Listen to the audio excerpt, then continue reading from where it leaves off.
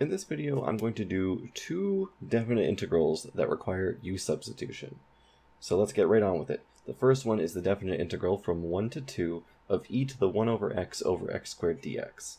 The first thing I'm going to do is, because I see an x squared on the bottom and a 1 over x on top, is I'm going to make this 1 over x look a little bit nicer to read. So this is just the same thing as x to the negative 1. And now that I see this x to the negative 1, I see a derivative that I can take that will clear up this 1 over x squared dx thing I have going on.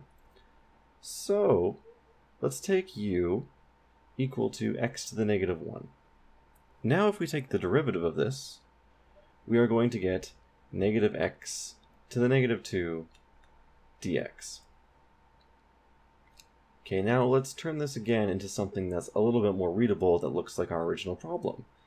Well, we have a negative that we don't want, so we can take negative du is equal to, and this would be x to the negative 2 dx. But what is x to the negative 2? That is just 1 over x squared. Now things look a little bit nicer. So we can take our definite integral of, well, we don't know our limits yet because we haven't changed them, because when we do U-substitution we have to change the limits too. But we can fill in the rest. So this will be e to the u, and then this x squared, well, this 1 over x squared dx is taken care of from negative du. So we can put a du here, and we can take the negative out front. Now we need to change our limits of integration.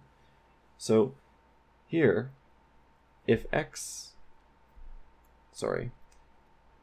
have 1 on the bottom, so just 1 on the bottom, then 1 over 1, since this is x to the negative 1, is just equal to 1. So our lower limit doesn't change. But our upper limit, if x is equal to 2, then we're going to get 1 over 2 as our top limit. So this is now the integral from 1 to 1/2. So again, I just plugged 1 into x to the negative 1, and then I plugged 2 into x to the negative 1 in order to get our new limits of integration. But we can flip these because 1 is greater than 1/2.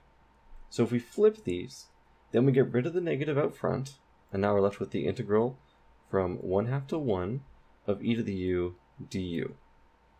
And now the substitution is pretty straightforward. The antiderivative of e to the u is just e to the u. So this is e to the u from 1/2 to 1, which is just equal to e minus e to the 1/2. And we can make this look a little bit nicer by saying this is e minus the square root of e. So that is the first solution. The second integral I want to do is the definite integral from e to e to the 4 of dx over x square root ln x. This one looks a little bit more complicated than it is. I see this ln x on the bottom under a square root, and I think, wow, that is going to be a pain to deal with. So let's just make our U-substitution equal to ln x and see what happens. Okay, the derivative of ln x is just 1 over x dx. And I see that here. I see dx over x here. I see we've taken care of ln x, so it looks like we've simplified this problem quite a bit. So this will be the integral of, well, we'll do our limits of integration in just a second, but du replaces 1 over x dx, so we have a du out here, and then we have u equals ln x, so this is now going to be 1 over root u. Okay, so now let's do our limits of integration. Well, if x is equal to e, then u would be ln of e, which is just 1. So our lower limit is going to be 1. And if x is equal to e to the 4, then u would equal ln e to the 4, which is just 4. So this is now the definite integral from 1 to 4 of 1 over root u du. Now we just have to take the antiderivative, and it's usually a lot easier if we write this in terms of power. So 1 over the square root of u is just u to the negative 1/2. And now this integral will be a little bit easier to deal with. So this is now equal to, well, what is the antiderivative of u to the 1/2? It is going to be u to the 1/2 over 1/2. And this is from 1 to 4.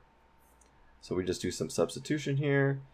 This will be the square root of 4 over 1/2 minus the square root of 1 over 1/2, which is just going to be equal to 2 minus 1 all over 1/2, which is equal to 1 over 1/2, which is just equal to 2. Okay, so those were two problems with definite integrals with U-substitution. The biggest thing to take away is to remember to change your limits of integration. That is the most important part for these questions. Of course, taking the antiderivative and everything is important too, but if you're going to forget to do one thing on the exam, it's going to be forgetting to change your limits of integration, and that will give you a completely different answer. If you have any questions or want to see more practice questions like this, leave a comment down below, and I'll get to you as quick as I can.